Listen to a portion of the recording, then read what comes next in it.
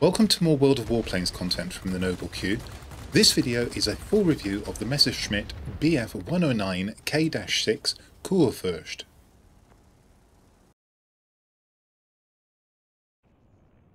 Hello there, and here on the grass outside the holding hangar is the Messerschmitt Bf 109 K-6, and this is a full review of the aircraft to supplement the reaction video that I did a few days ago.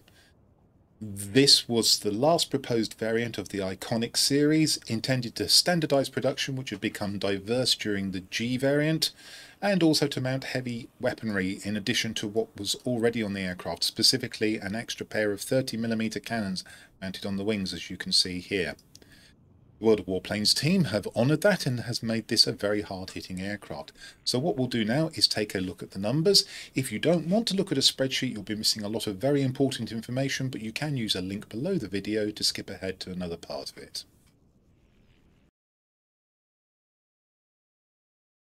Here we are with the spreadsheet for all of the Tier 7 fighters, and there are rather a lot of them. 16 in fact, and I'm going to have to scroll across to show you them all.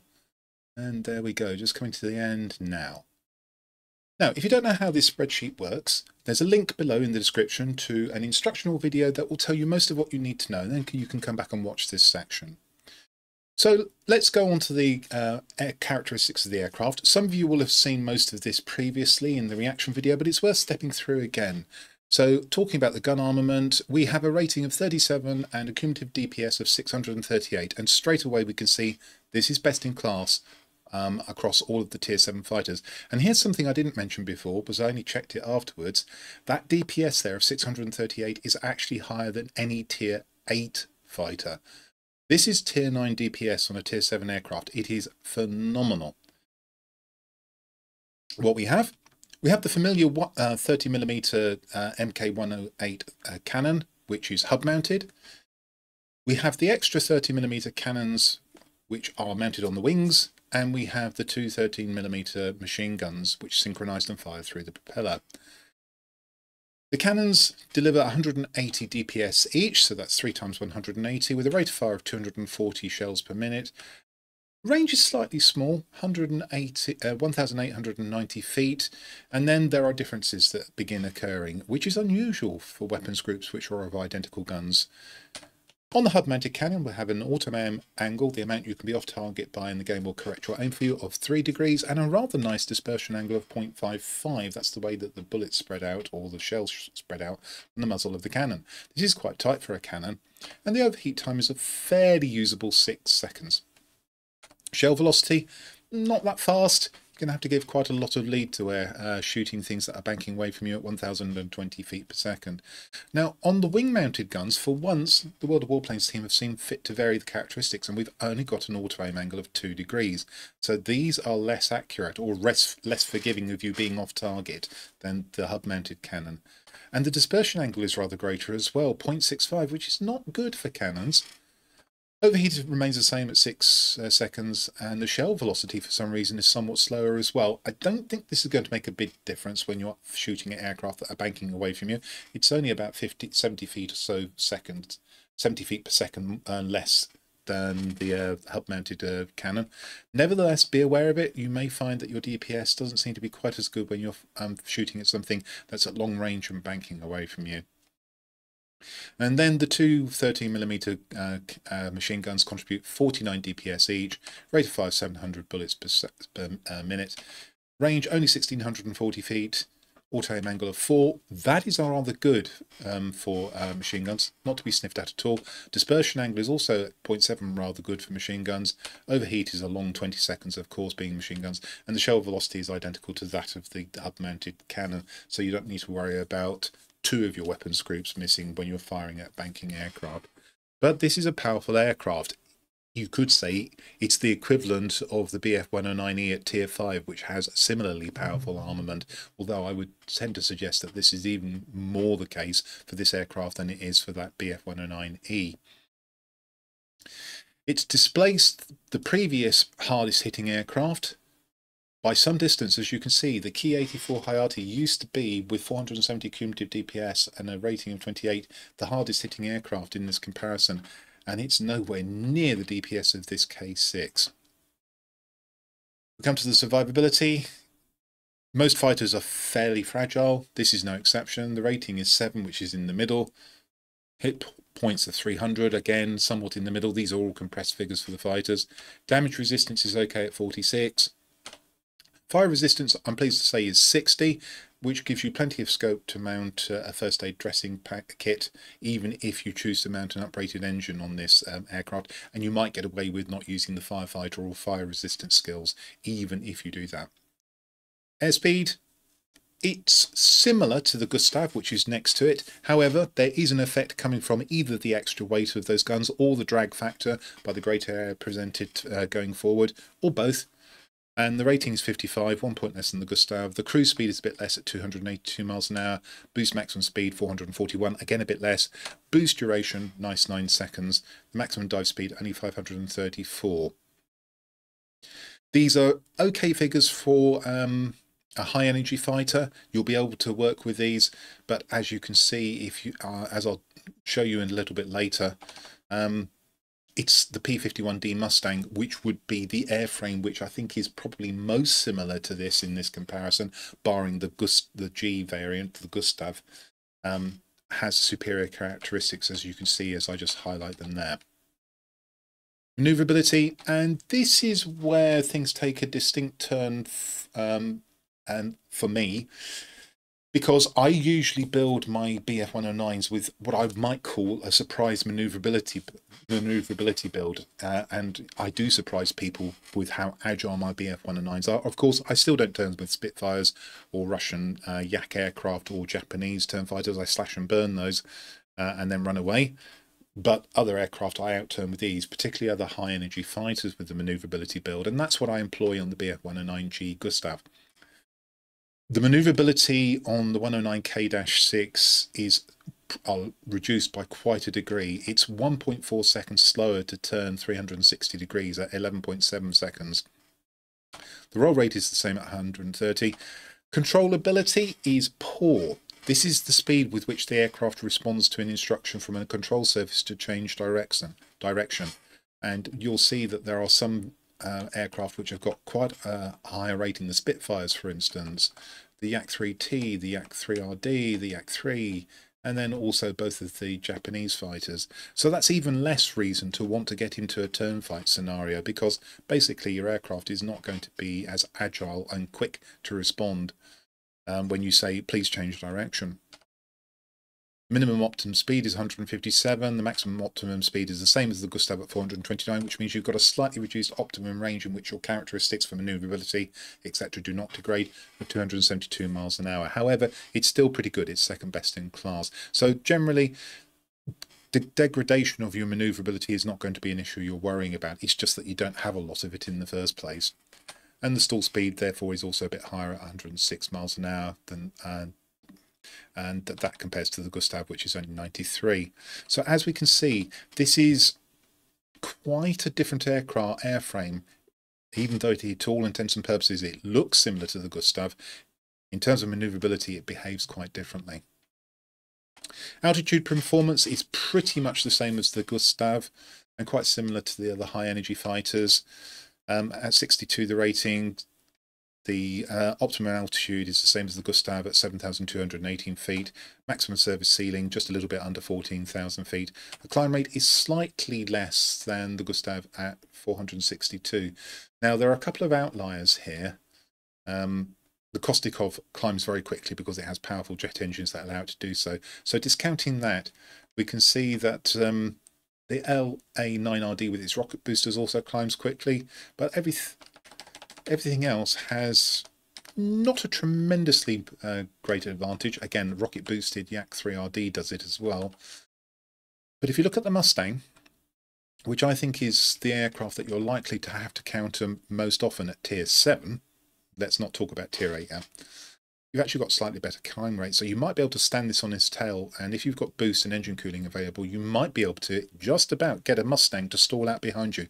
There aren't that many aircraft that can say they could do that. I've done it a couple of times to Mustangs that have started off in a worse configuration than me. Power to weight ratios are okay, but nothing special. The aircraft, in theory, will not accelerate quite as quickly as a Gustav. You would expect that with those pods under the wings. They're going to present a drag feature. If you want to do it in the American style of how many pounds would you remove to get a virtual horsepower back, it's 4.17 or thereabouts. So as you can see, these figures are not inclining you to think that the aircraft is going to be quick off the mark when you say go. Now, the Gustav is the obvious aircraft to compare this to. And as you can see there, you've got much greater firepower, but at the cost of less manoeuvrability, quite a lot less, and a slight worse performance and speed. But I want to draw your attention to the P51D Mustang. I did this previously in the reaction video. I'm going to do it again.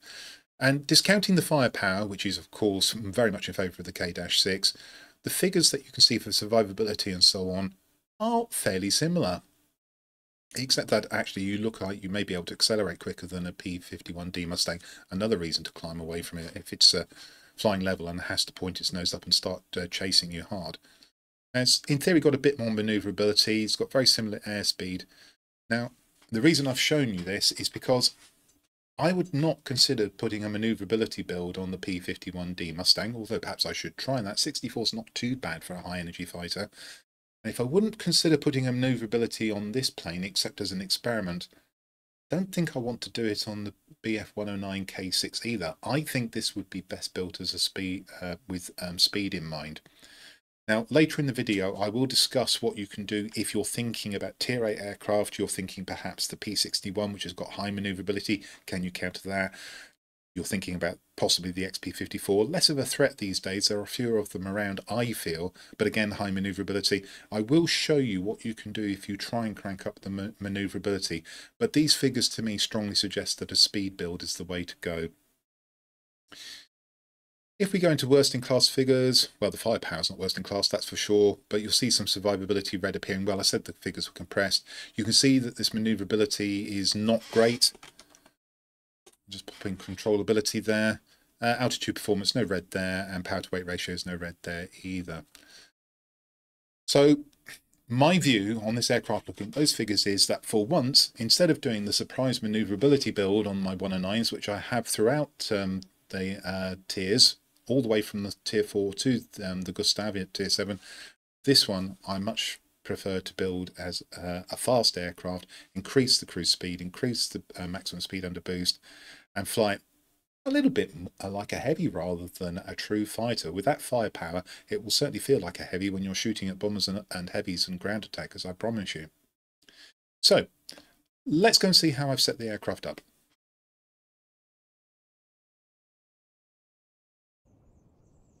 Here we are back with the Bf-109 K-6.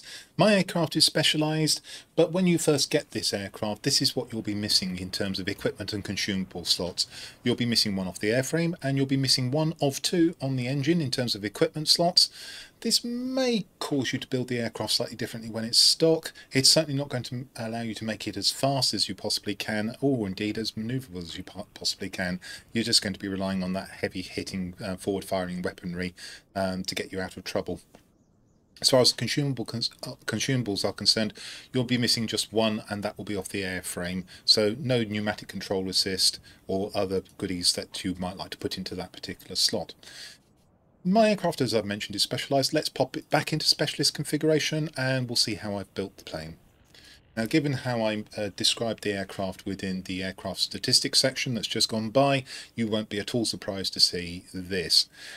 It's similar to the build that I demonstrated on my reaction build, but there is one difference. This time I have made sure that I've selected the bonus characteristics that I want, and I have calibrated certainly the speed equipment up to the very highest level, which means that I get all of the positive benefit and the smallest possible negative benefit. What you may not know is if you get up to around about 466 on this calibration, you'll get all of the positive benefits. You won't get any more after that, but you will, if you carry on calibrating, be able to reduce the negative effects slightly.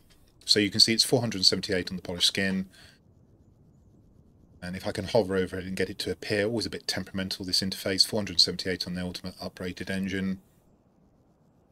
And as you can see, same on the boost mixture injection system. Not sure whether I did it on the guns. Let's just check. I did it on the guns as well. So let's start there. Unsurprisingly, I've gone for accuracy on the guns. You want as many of those 30mm shells landing as possible at one time. So we've got it fully calibrated for 21% extra accuracy. And unfortunately, that gives us 17% pilot's resistance to injury adverse effect, which means that you might be using that first aid kit more often. Bonus characteristics, I've improved the accuracy when firing at moving targets, which I think means that you can be off target by a little bit more and the game will correct your aim for you. We'll see the effect of that in the post-build effects section that's coming up a little bit later. Because the pilot is at such much greater risk of getting injured, I've gone for the 5% pilot's resistance to injuries, and I've gone for 3% outright accuracy, which will narrow the way that the bullets spread out as they leave the muzzle of the machine guns and the cannons. Other bonus characteristics, well, as I say, these are definitely the three that I would go for, and for such high DPS guns I wouldn't go for the increasing the chances of inflicting critical damage or causing fire. That's not my philosophy. With high hitting guns I like to improve the accuracy. With guns that do have relatively low DPS, I then try and maximise the number of criticals and fires that they will cause. On the pure speed build then, I've mounted a piece of experimental equipment because I had it. And here, fully calibrated, we've got 11.8% improvement in diving acceleration and 10% increase in cruise speed. That comes at the cost of manoeuvrability. We'll bring that back up. You see I've lost 3.1% yaw manoeuvrability there and 3.3% manoeuvrability in turns. The bonus characteristics, perhaps not quite as firmly wedded to these as I was on the gun sight, but we have a 1% maximum speed with boost activated, 1% more cruise speed and 1% manoeuvrability in turns to try and offset that adverse effect just above. Your alternatives here, 2% acceleration when diving. Well, we've already got 11.8 coming from the piece of equipment, so we're not going to worry about that. 1% yaw manoeuvrability and 3% acceleration with diving again. So I've gone for the turning as opposed to the yaw manoeuvrability here.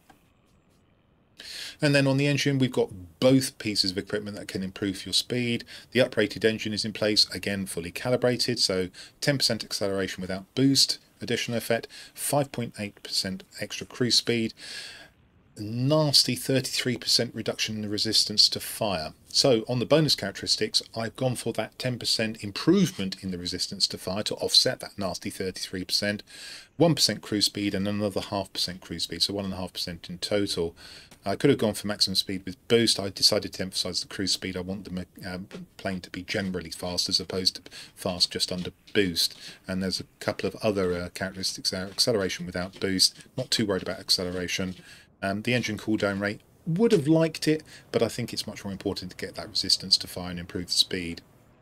On the boost mixture injection system, again fully calibrated, so we have 10% acceleration with boost activated as a bonus characteristic, as a extra characteristic, and 5.8% maximum speed with boost activated. And here, boost availability is knocked down by 20%. Now here I have gone for engine cooldown rate, so I've got 15% across two bonus characteristics to get the boost back as quickly as possible, and I've offset the 20% loss of boost by selecting the bonus characteristic for 5% gain in boost. Of course you won't gain if you haven't got the adverse effect, but this offsets the adverse effect, so it makes it 15%. And we'll have a look at the figures in the post-build section and see what we've done to the speed of the aircraft. Additionally, in the post-build section, I will show you a manoeuvrability build where I've really cranked it up as best I can. There, what I've got in mind is countering P-61s at Tier 8. You can do less of that sort of build, a manoeuvrability build, if you're just worried about countering XP-54s, but although they are still about, they're not as common as they used to be, and that's less of a focus for me. Let's turn our attention to consumables. Now I mentioned that the fire resistance figure has come down from the 60 that we have as base, and here you can see it's now 44. This is getting close to the point where I start to think about mounting either a fire extinguisher or using skill points, such as for fire resistance or firefighter on the pilot. 44 is just high enough for me not to do that, so I've stuck with my preference, the first aid dressing package, and I haven't used skill points for fire resistance or firefighter. You may think differently. In the airframe slot, I've gone for more manoeuvrability for 10 seconds with the pneumatic control assist. And then here I actually have a gold consumable, emergency engine cooling. The difference between this gold consumable and the standard engine cooling is that this one comes back in 60 seconds. You probably don't need that 30 seconds improvement, it's just for my convenience. So I recommend that you mount the standard engine cooling rather than this gold consumable. And then an engine restart bottle, you definitely don't want your engine knocked out, or at least you want the opportunity to repair it once. And then similarly, I'm trying to get rid of gold, so I mounted the fragmentation ammunition here. If you're going to mount gold, this is the one I recommend because that's the one that increases your chance of inflicting critical damage from cannons. However, universal ammunition is fine, and that's what I would recommend that you mount. Let's turn our attention to pilot skills.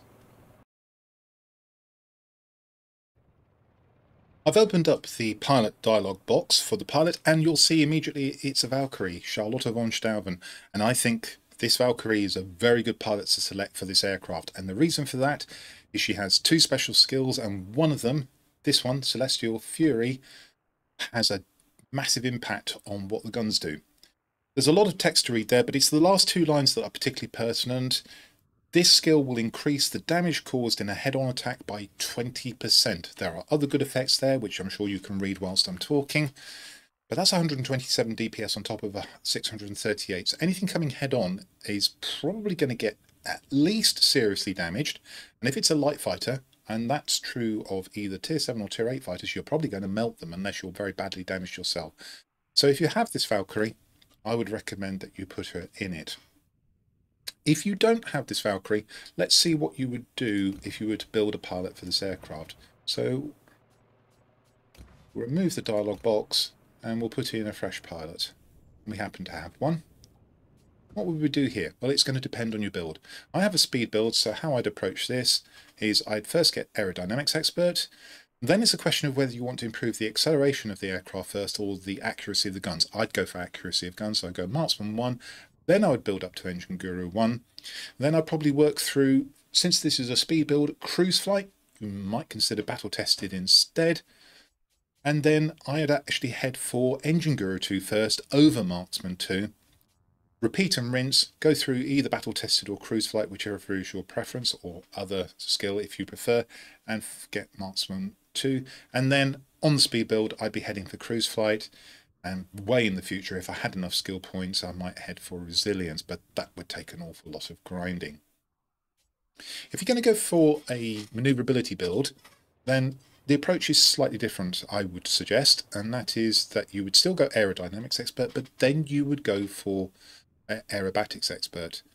Then head for either Marksman 1 or Engine Guru 1, depending on what is your preference. Whichever order, get those two. And this time I would probably recommend on a manoeuvrability build, you go for battle tested, drop that, get Engine Guru 2, work back to battle tested, drop it, get Marksman 2, and then perhaps go back to battle tested, and then possibly go up to evasive target a long way in the future. So we're going to discuss the effects of my choices in the next section of the video, but I'll also show you the effects of a manoeuvrability build.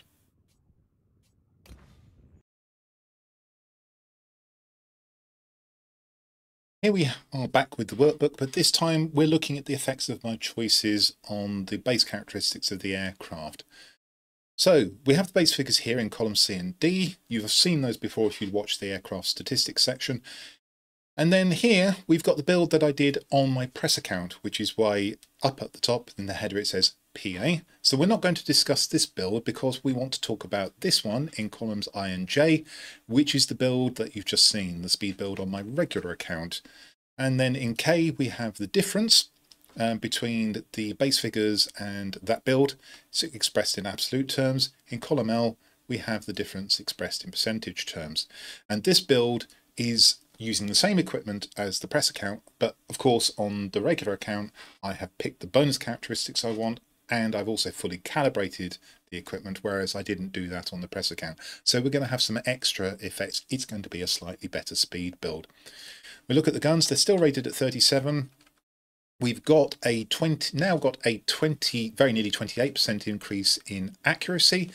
That's the way that the bullets spread out from the muzzle of your machine guns or cannons. That has tightened. In the case of the machine guns, it's tightened down to 0.51 from an original base figure of 0.7. That's all the way over there. In the case of the wing-mounted 30mm, it's come down to 0.47 degrees as opposed to original base figure of 0.65, so that's a healthy improvement. And the hub-mounted cannon is down to 0.4 from an original figure of 0.55. We've also managed to get a slight improvement on the dispersion angles. It's gone up to 4.2, and that's the way how far you can be off target before the game corrects your aim for you. It's gone up to 4.2 degrees on the machine guns. Still a very poor 2.1 degrees, but it's better than 2, the original figure for the wing-mounted 30mm cannons, and then up to 3.15 degrees on the hub-mounted cannon. So those are the guns under this build. They're a little bit better than you saw on the press account if you watched my first look video, or indeed you were watching the YouTube stream.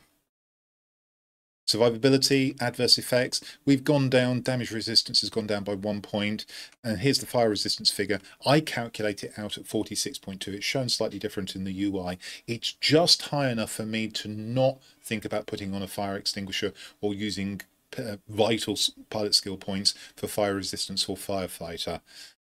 Any lower, and I begin to wonder whether I was making the right decision there, but as you can see, minus 14, quite heavy effect there.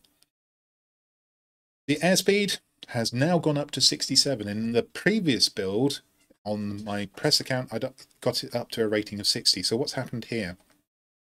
Well, now from an original value of 282 miles an hour for the cruise speed, we've got it up to 360, which is 78 miles an hour faster. This is huge improvement.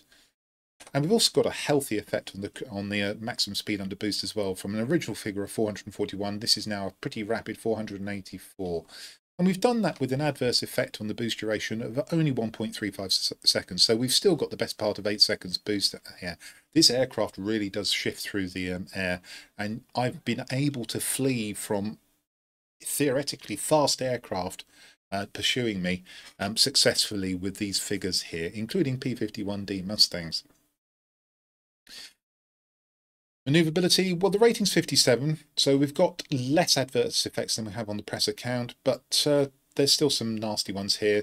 This is not too bad. The turn time is 11.74 seconds, so it's 0.04 seconds worse. We have actually managed to increase the roll rate very slightly by 3 degrees per second, which is going to make absolutely no difference to you. It's pretty much as you were for the original maneuverability figures. You're not going to notice a difference here. And on the altitude performance, we've got an improvement of a point. We've managed to get 501 feet per second climb rate. And again, this is going to get you away from even things like P-51 Mustangs. There are other 51Ds. There are other aircraft that will be able to pursue you. The Kostikov 302, if it happens to be flying up towards you, you don't want to be trying to climb away from that. You want to turn and face it and outmaneuver it and so on and so on. So know your aircraft, particularly your Tier 8s as well, which you're going to face a lot.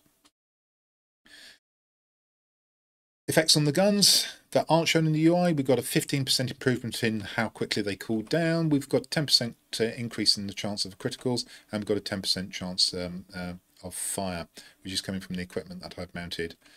Survivability, because you may have noticed that I've taken off the special camouflage and put on a standard seasonal camouflage. We've got a 20% concealment in boost and a resistance to AA gun damage of 10%. That's an improvement. And we also resist damage from rear gunners by 5% more. And we've got a 12% injury resistance adverse effect on the pilot. As far as the airspeed is concerned, we've got 17% acceleration improvement, no boost, and apparently the same, not sure about that figure, but certainly we'll have an improvement of the similar sort. It may very well be 17% for acceleration with boost. The engine will cool down 15% more quickly, and we've got 11.8% acceleration whilst diving. So the aircraft is just basically going to feel like it's really cutting through the air really nicely for you. Maneuverability, we've lost 1.1% yaw maneuverability here, and just as a reminder, the pilot is the special Valkyrie, Charlotte von Stauven. Some of you will recognise that you're going to be fighting a lot of tier 8 battles, and unfortunately this is true of tier 7. It's one of the two tiers in the game, the other being tier 4, where you regularly get down tiered, and you may be fighting 60, maybe even 70% of your battles at tier 8. I had a run prior to doing this video where I had 9 battles in a row at tier 8, and some of them I did well in, and others I was struggling. If people know how to counter you, if they're flying P-80As, if they're flying P-61s, you may very well find that it's quite a difficult battle in which to fight, and you're going to be doing it often. And that may lead some of you to think about trying to counter, particularly the P-61. There isn't a great deal you can do about a well-built P-80, either in terms of speed or manoeuvrability. And you might think about how you could really ramp up the manoeuvrability. And if you're going to do this, I think you're going to have to work really hard at it. And what I've done is I've mounted a gun sight. That's not going to change. Special project lightweight wing frame, and this is on my press account. I wouldn't be able to do this on my regular account. If you haven't got this, you may have an experimental lightweight wing frame. The effects will be similar, although not identical. Special project lightweight power unit. Again, if you haven't got one of these, maybe you've got an experimental one, try that. And then an uprated engine to try and keep this cruise speed reasonably high. Let's see what the effects are of this. The guns, this time I haven't got any improvement to the auto aim angle, and I have got an 18% increase in the accuracy of the guns, because I haven't, this being the press account, gone to town with the bones characteristics, nor have I fully calibrated the gun sight. So just bear that in mind. If you did that, then you'd get figures possibly a little bit more like the ones that were on my speed build. So we'll skip over the guns. Adverse effects and survivability, still 7 points, but we've lost 18 hit points because we're using a lightweight wing frame. We're down to 44 damage resistance. Okay, you've lost a couple of points, that's okay. And the fire resistance has come down, but not as much. But bear in mind, I haven't fully calibrated this equipment yet. That is going to come down a bit more at 52. And whether that will get down to below 46, I'm not sure. Probably not. So you'll probably still be all right to mount a first aid dressing kit and avoid using skill points for fire resistance and firefighting. Airspeed, despite this not being a speed build, we have actually got a little bit of an improvement over the base figures. The rating's gone up to 58 from 55. We've managed to get the cruise speed up to 307. We would be able to do a little bit more if we calibrated that uprated engine, so maybe 320 at a guess. Tiny improvement in the boost maximum speed of 444, and we've got our full boost, or wartime emergency power as it used to be called, of 9 seconds. So something positive is better than nothing, isn't it? The manoeuvrability is not 57. I'll just correct that. I happen to know it's 73. And this is getting into the area where you will be able to contest most P-61s, especially if they're flown by people who don't know how to turn their aircraft. And that's often going to be the case. P-61s are regularly flown by a lot of people who recognise that they're powerful and choose them because it offsets their yet to be improved skills at flying their aircraft. So you will probably be able to outturn most of the P-61s that you're going to encounter with this setup. But look how hard I've had to work. Special project equipment, you'd probably have to use experimental equipment. If you've only got standard equipment, even if you ramp it up to its absolute maximum in terms of its effect, I think you're probably going to find your manoeuvrability is around about, I don't know, 67 or so. And that's getting to the point where you're not going to be able to outturn a lot of P-61s. So I question the value of this approach, but you may want to try it. What are the effects? Well, we've managed to reduce the turn time to very nearly 10 seconds for a 360-degree turn, and we've improved the roll rate to a rather useful and usable 172 degrees per second. No other effects there. There will be some effects below, which we'll talk about in a moment. And I can see what I did now. 73 was put in the wrong place. That should be 63. And the main effect on altitude performance is that we've now managed to get the climb rate up to 460 as opposed to an original base figure of 457. So almost no difference. In fact, that's probably 62. Under this build, what other effects have we got? We've got a 5% criticals chance and a 10% fire chance improvement. We've got 20% fire extinguishing speed, 20% fire damage tolerance. These are important in a speed build, I would suggest. 7% pilot injury resistance as you calibrate the equipment, that will go up to eventually reaching 12%. 11% worse resistance to damage to your engine, and indeed 11.5% worse resistance to your damage to your wings. That's a penalty of using manoeuvrability equipment. And this will be worse if you use standard equipment. These effects are reduced when you use things like experimental and special project equipment. Airspeed, we've got a 9.1% acceleration without boost, and a 1.4% improvement in acceleration with boost. We've got a massive 21% improvement in yaw manoeuvrability, and the pilot was still Charlotte von Staufen. Now, this is not a build that I will seriously be considering. I'm happy with the speed build. I accept its limitations. I know at tier 8 there are going to be some aircraft with some pilots who I'm not going to be able to counter, and they'll just stop me.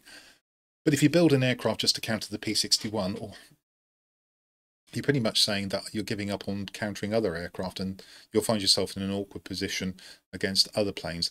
And I think that's the wrong kind of focus, but it may be your focus, and therefore those are the kinds of figures you'll be able to get, and you'll be able to do better than this once you ramp the equipment up to the very highest levels possible and pick the bonus characteristics that you like.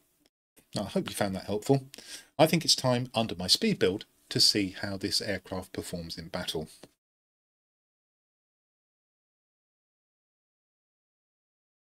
The map for the forthcoming battle is Plateau. It's the Cursed Valley variant, which I think is an attrition variant in a non-attrition mode battle. And what we have are 5 sectors. They're laid out roughly in the shape of 5 spots of a die. And we have 2 spawn points, which we can see here. So sometimes you'll spawn near the command center, and sometimes you'll spawn near the garrison. I much prefer spawning near the command center. Don't always get my way, of course. You have a central garrison, which strategically is of little value, but tactically, because it allows easy access to the other sectors, is useful. On one axis, you have the make-weight garrisons, one near each spawn for each team. And then you have the strategically important command centers on the other axis, again, one near a spawn for each team. And these will release bomber flights that will attempt to flip sectors to your team. Now, how you go about this battle will depend on where you spawn, but roughly what you want to do is try to take your command center and then hold the garrison and hold your local garrison. You will often find that it turns out that, in fact, a team will get one side of the map, so they'll get their local garrison and the enemy's command center, but the other team will do exactly the same, and then it becomes a question of who can get across to their command center, either from the central garrison or their local spawn point, to try and take it back before the enemy takes back their local command center. So this is a highly variable map, and it's quite often the case that it doesn't matter how much strategy you've got in mind, you have to respond to the tactical situation and decide whether you want to try and get the enemy command center or whether you want to go back and try and retake your own or defend it. If we look at the order of battle, I've deliberately picked a tier 8 battle here. Now, I will say I've had consistently good games in the K-6, but I thought I would show you a battle where the conditions were about as adverse as they could be. You're fighting against enemy tier 8s. And what we have here, on my team, I've got a specialised Spitfire 14 at tier 8, an IL-10M, which is a fairly good ground attacker killer, but not a good ground attacker. It's unspecialised. There's me and my specialised K6, another specialised K6, and then an unspecialised K6. Well, you can see quite a lot of us have been busy over the last few days. The enemy has a powerful specialised RB-17. That's bad news. They have a specialised P-80A. That's also bad news, particularly good counter to a K6, I can tell you. They have an unspecialised Tempest, so they've got the extra tier 8.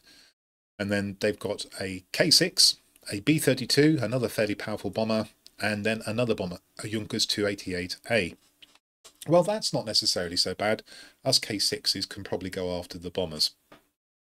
However, given they've got so many of them, and they've got a very fast RB-17, which is a difficult plane to counter, and they've got that P-80A, I think the advantage in terms of aircraft looks strongly to be with the enemy team. Let's go and see how the battle panned out. So as the battle starts, This is a natively recorded replay file. It's not one of the World of Warplane team's files, therefore you'll be able to see me zooming in and out, you'll be able to see me looking around, and above all the reticle will be properly aimed. Might be slightly jerky compared to the World of Warplanes team's replay files. So we spawned nearest the garrison, my less preferred location, but we're going to make the best of it, and we're going to go straight away to that garrison and see if we can get the air defence aircraft.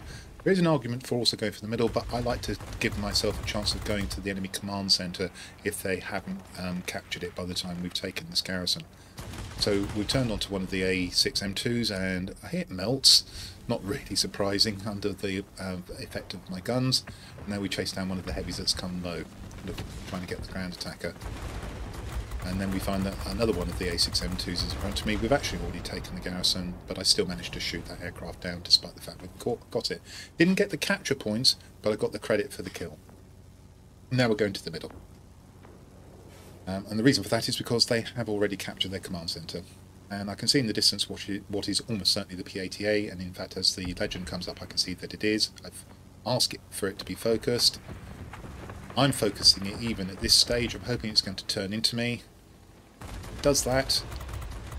I do manage to hit it, but not as hard as I would like. Fortunately, the pilot is very intent on killing the air defence aircraft, and gives me an opportunity, and then does it again. This is criminal. He's not aware that I'm on his tail trying to shoot him down, and he gave me 2 chances to kill him there, which he could have avoided giving me at all by turning to engage me, and if he had, he probably would have won that engagement. He didn't. We've got him down. We're now chasing a J4M air defence heavy, hitting it hard with the guns, and those things can be hard to hit, so we're doing pretty well to take that down as quickly. The enemy has 3 sectors and we have none because they've already captured the garrison that we took originally. Like the Focke-Wulf, and unusually the Focke-Wulf doesn't go for the ram because it's being hit so hard by the guns. I decide to fly straight on and leave that for the planes behind me. They've already killed it. I'm going to go and try and take a garrison because I happen to be pointing that way. And I noticed it's only defended by ADA, so provided I don't fly into the J4Ms, which I'm avoiding now, I should be able to do a job here and try and get my team back into this battle. Now we've finally captured our command centre. I'm going to work over the J4M A Defence Heavy. Good shots here, and it goes down quickly. And if you've got a low DPS aircraft, you'll know how hard it can be to take these aircraft down, because their hitboxes seem to be quite small. One more aircraft will get this garrison, and now we need to think about capturing other sectors. So the enemy has made a strong start, and I can't say I was too surprised. Given their order of battle, I thought that in terms of planes, they had the advantage. So it's no surprise to me that they went 3-0 up, and now we've only just got to the stage where it's 3-2. Again, the disadvantage they've got on their team, of course, is that they've got 3 bombers, which means they can't do an awful lot of defending. So capturing sectors shouldn't be our problem. Keeping sectors, quite different. Back on a J4M. Melt that. A6M2 comes into sight. Certainly melt that as well. And now we just need one more. And another A6M2 obligingly flies towards us. We destroy that, and now we've got 3 sectors. Moving on, I don't think there's much point in trying to defend. Let's go and try and take the garrison in front of us.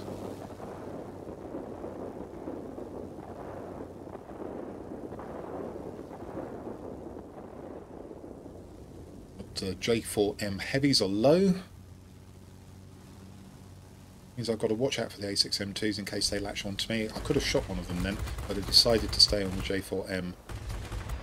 Missed quite a few of the initial shots, now beginning to pass them in, just, and the Akamatsu medal goes through already. I've been busy in terms of capturing sectors. Focus the other J4M, big hits on it there. It's got no engine, should be easy to hunt down now. And that flips the sector. Take a few cheeky shots at the A6M2 that was still alive as I turn back towards the centre. And now my team have turned it right round because we've captured their command centre and we are 5 sectors to 0 up, which will pull us back into this game very nicely. See the ground attackers. One of them is, in fact, they're not ground attackers. They're both bombers. Decided to go for the one that's slightly higher in altitude because I know I can knock it down more quickly, and that gives us the best chance of saving this sector. And now I'm going to go for the one that's flying extremely low, and this is an RB-17, and with this speed build, maybe he's out of boost, but I'm chasing him down. I think with the manoeuvrability build, I might not have been able to do this, and down he goes under the weight of those guns. So they failed to take that sector. I'm pleased that I've saved it. Assess my options. As you can see, lots of looking at the tab to see what's going on, what I should do, what I need to do, and try and get as many chevrons as possible. I've already got 4. Also don't want the game necessarily to end too quickly, so there is an argument that perhaps it's worth letting them continue to have that sector. Always slightly a dangerous thing to do. But we get presented with the ground attacker. And even though that's a relatively high hit point aircraft, it disappears under the power of these guns.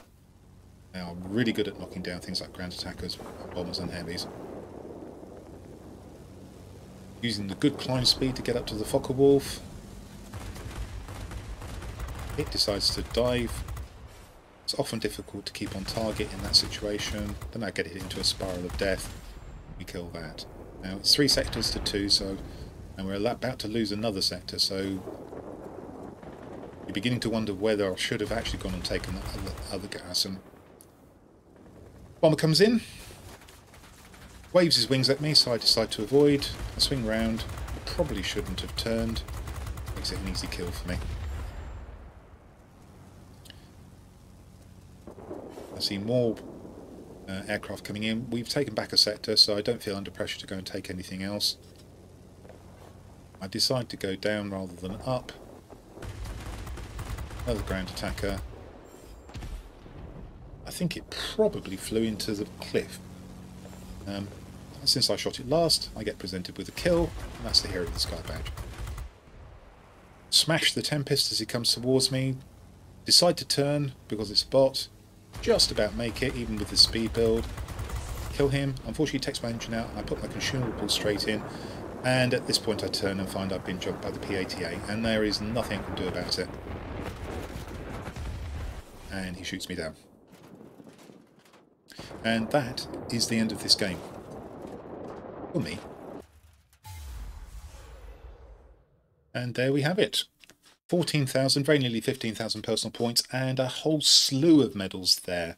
This was an effective game, and bear in mind, this was at tier 8, so it can be done.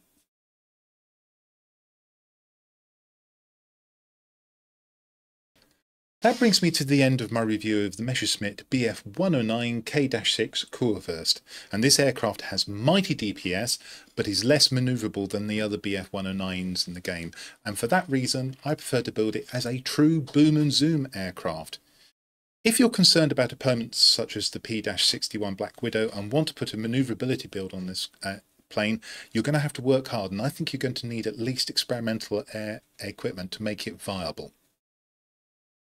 Well, I hope you found that helpful, and that if you did, you'll come and see my future content. Stick around, there's a bonus battle, an ace, that's unnarrated, so I'm going to leave you here. This is the Noble Q, signing out.